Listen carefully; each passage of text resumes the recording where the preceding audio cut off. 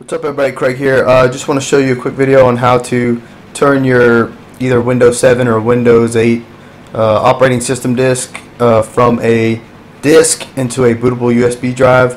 Mac's pretty easy. I have a video out for it.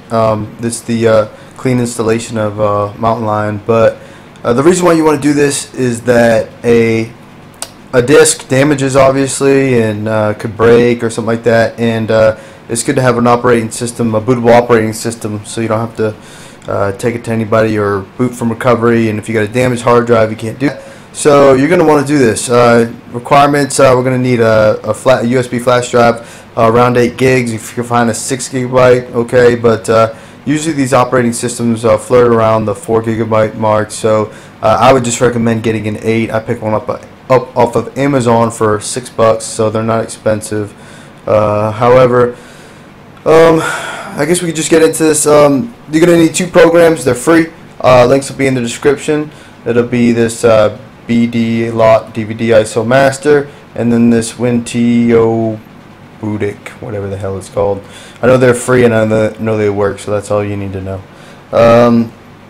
So you're going to insert your disk into the DVD drive, and you're going to go ahead and open this program right here, running as administrator, and then you're going to just pretty much just click a source and pick a place to save it.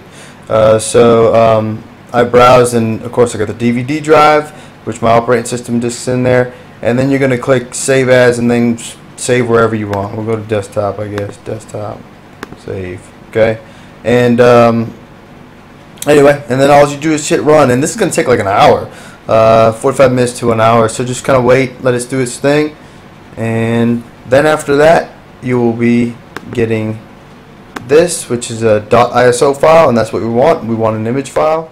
And alright, after you get your .iso file, your image file, go ahead and open this WinToBootic, and make sure your flash drive is formatted into FAT32.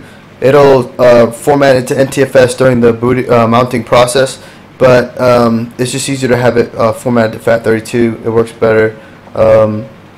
And then you would just click this quick format, and you take your .iso file and you drag it in there, okay? And then once that's done, you just click do it, and it will again take about 45 minutes, and after that's done you will have a bootable flash drive to load your operating system on. So that's all I got.